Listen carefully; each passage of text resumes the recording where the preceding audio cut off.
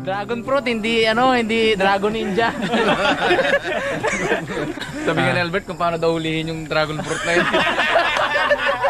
Nagpo-problema siya kanina kung paano hulihin. Paano kaya hulihin yung dragon fruit na yun? So, ang dami na kaagad. Tapos, ang kanyang estimated monthly earnings,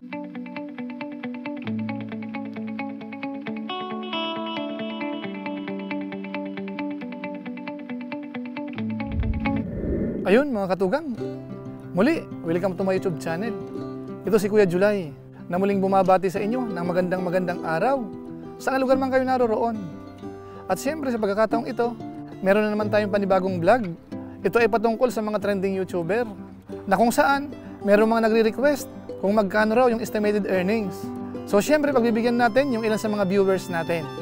At ang napili nating i-feature ngayong araw ay walang iba kung hindi yung baguhang YouTuber na kung saan 2 buwan pa lang yung kanyang YouTube channel pero marami na yung kanyang subscribers at saka yung kanyang video views.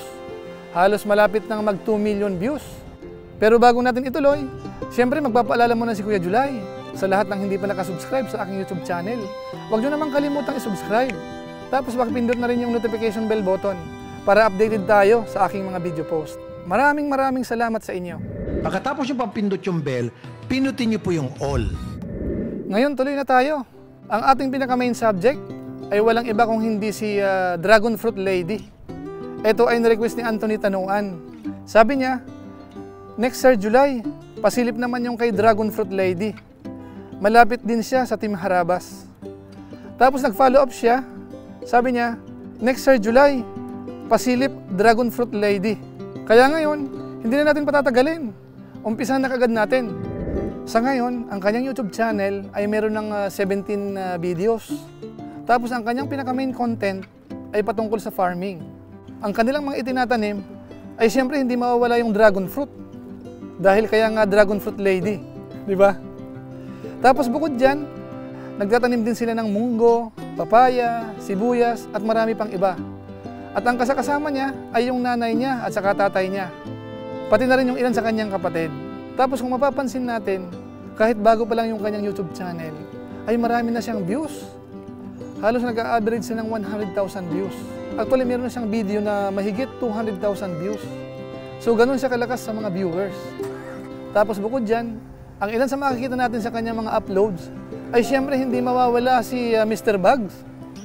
At siyempre, dapat kilala natin kung sino si Mr. Bugs. Siya lang naman ay miyembro ng Team HARABAS. Kaya siguro, isa yun sa dahilan. Kaya't maraming viewers si Dragon Fruit Lady. Ang target pala natin ngayon guys ay Dragon Fruit. Hindi tayo naka-intro, no? Travel lang ng travel eh. Dragon Fruit. Dragon Fruit, hindi Dragon Ninja. Sabi nga ni Albert kung paano daw hulihin yung dragon fruit na yun.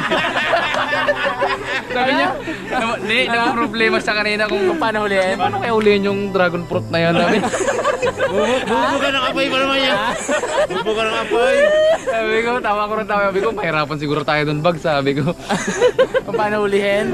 Madali lang yung hulihin, may Bags. Ganyan lang, oh. Tingnan natin, may. Pimitasin lang na ganyan.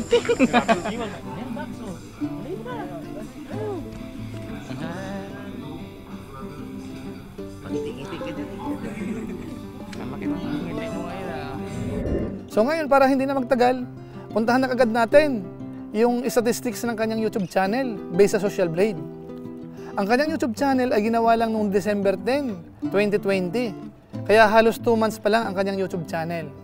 Tapos sa ngayon, ang kanyang bilang ng subscribers ay umaabot na ng 41,500. Tapos ang kanyang total video views ay meron na siyang 1,796,629 views. So ang dami na kaagad. Tapos ang kanyang estimated monthly earnings ay umaabot na ng 319 hanggang 5,100 US dollars. In peso, mga 15,000 pesos hanggang 244,800 pesos. Pero siyempre, doon sa mga regular viewers ni Kuya July, alam natin na yung pinapakita ni Social Blade sa maximum earnings ay masyadong malaki. Kaya kailangan kumputin natin yung average earnings based sa computations ni Kuya July. So panoorin muna natin ito. Sa Social Blade kasi, yung minimum earnings ay based sa 4,000 views per dollar. Tapos yung maximum earnings naman ay based sa 250 views per dollar. Ngayon, titingnan natin yung actual. Sample number 1. Meron siyang 11,000 views. Tapos yung earnings nasa $25.14. Kaya yung $1 is equivalent to 438 views. Sample number 2. Meron namang 11,600 views. Tapos ang earnings, $14.63 US. Kaya yung $1 is equal to 792 views. Sample number 3. Meron namang 47,000 views. Tapos yung earnings, $33.28 US. Kaya yung $1 is equivalent to 1,412 views. Kung kukunin natin yung average, more or less, papatakan dito sa 1,000 views. Depende yan sa haba ng panunood. Kung anong bansa, halimbawa sa US, sa Canada, so sigurado mas mababa sa 1,000 yan. Posibleng 800, 750, 600, 500, or 400.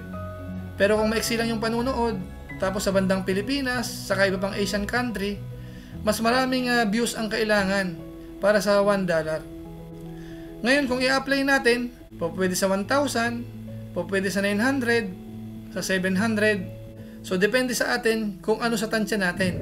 Ngayon, kung i-apply natin, ang kanyang average earnings for the last 30 days, mula ito nung January 15 hanggang February 16. Ang kanyang average earnings ay aabot ng 75,000 pesos. Kita nyo? 75,000 pesos na kaagad, kahit bagong YouTube channel pa lang. So, ang laki, di ba? Ngayon, i-compute naman natin yung kanyang total earnings mula nung nag-umpisa, bawasin lang natin yung views nung hindi pa sa monetize, siguro more or less, aabot din ito ng mga 105,000 pesos. So hindi na rin masama, malaki pa rin. Ngayon, itong calculations na pinapakita ni Kuya July ay based lamang sa data na nakikita natin sa Social Blade. Ginagamitan na lang natin ng konting analysis para medyo maging accurate siya or malapit sa katotohanan. So ayun ang YouTube channel ni Dragon Fruit Lady. So gaya ng dati, lahat ng nafi-feature sa YouTube channel ni Kuya July ay kailangan nating suportahan. So maraming salamat sa inyo. Ngayon, doon pa sa ibang request na hindi ko pa nasi-share, anta-antabay lang kayo dahil medyo kasi masyadong busy si Kuya July sa ngayon. So iniisa-isa lang natin. Actually, ang daming nasa list. Siguro mahigit 20 na ang naka-line up. Anta-antabay lang kayo. So ayun. Siguro hanggang dito lang muna ulit tayo. Pero bago tayo tuloy magtapos, meron lang isa shoutout si Kuya July. Pakisuportahan na lang din sana. Maraming salamat sa inyo.